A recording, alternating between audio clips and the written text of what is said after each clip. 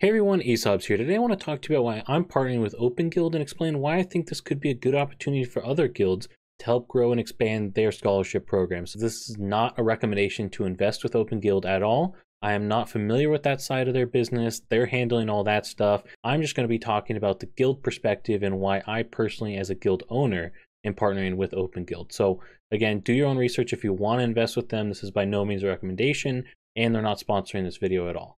Okay, the first thing I want to show you guys is just quickly go over the basic concept of their model here. So you guys can see we have the investors deposit capital into OpenGuild. OpenGuild then deploys the funds amongst different guilds. Then those guilds end up returning part of the shared income back to the OpenGuild platform, which then pays dividends to the investors. Let me show you a little bit more of an advanced model so you guys can see how this works a little bit better. Okay, as you guys can see here, there's a lot of different things going on. What I want to focus on is from the manager perspective, how this works. Okay, so obviously you have investors, but that's all handled by OpenGuild. They deal with any KYC and all that kind of stuff that needs to be dealt with. The thing I want to focus on though is once we get over to the guild side, okay, so the way that OpenGuild works is they take this aggregate pool right here, then they end up actually putting that into individual pools for different guilds to take from. This individual pool is especially made for that guild. For example, my guild is Champion NFT Gaming, so Champion NFT Gaming is going to have an individual pool. From that pool, I can then interact with their platform and actually withdraw some capital, as you guys can see here by step 4, into the guild wallet. From that guild wallet, the next thing that happens right off the bat is we take our guild management fee. Then what we do is we end up using some of that capital to buy Pega in the game.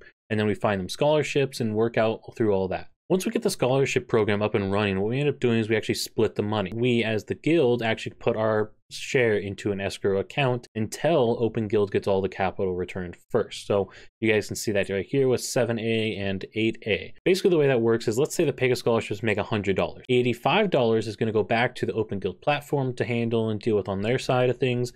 And $15 then gets put into this escrow account that's held until we give OpenGuild back their initial capital that they lent to us. Once we return the initial capital to OpenGuild, then this escrow account unlocks and we actually get part of the dividend that we are owed as the guild, then comes back to, again, my personal wallet. And from there on out, then we don't have to deal with the escrow account. Automatically, we just split it between, again, 85% goes back to the OpenGuild platform to then be dealt with on their side of things. And then we take 15% of the dividends after that point. Okay, here's something that might help this make a little bit more clear. Here's some of their documents, okay? From the guild perspective, how are guilds compensated? So right off the bat, here's that 2% management fee that I was mentioning to you guys right here, step 5, this guild management fee that gets taken out. After that, then we end up putting in 15% share of the dividends into that escrow account. However, as I mentioned, this escrow account is locked until we return 100% of the capital to investors. After that point, then things just get split 15-85 a lot more cleanly. We handle all that on our side, and they have some auditing software to verify that we are honest and doing it correctly. OpenGuild does require these different guilds that they're giving assets to sign a legal contract and go through a KYC process.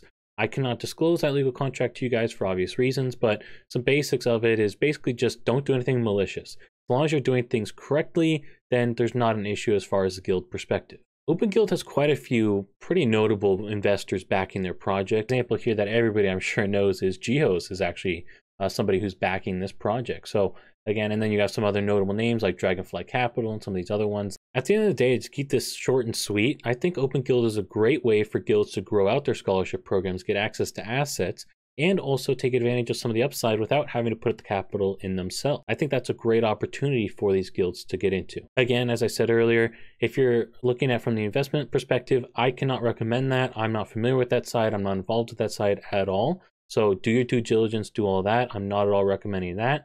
But from a guild manager perspective who would be receiving some of this value and helping to build out your scholarship program, for me personally, I'm very interested to see how this works, and that's why I'm partnering with them. If you guys are interested to learn more about OpenGuild, I'll include the link to their website as well as their Discord down below. You guys can go ahead and chat with some of the team members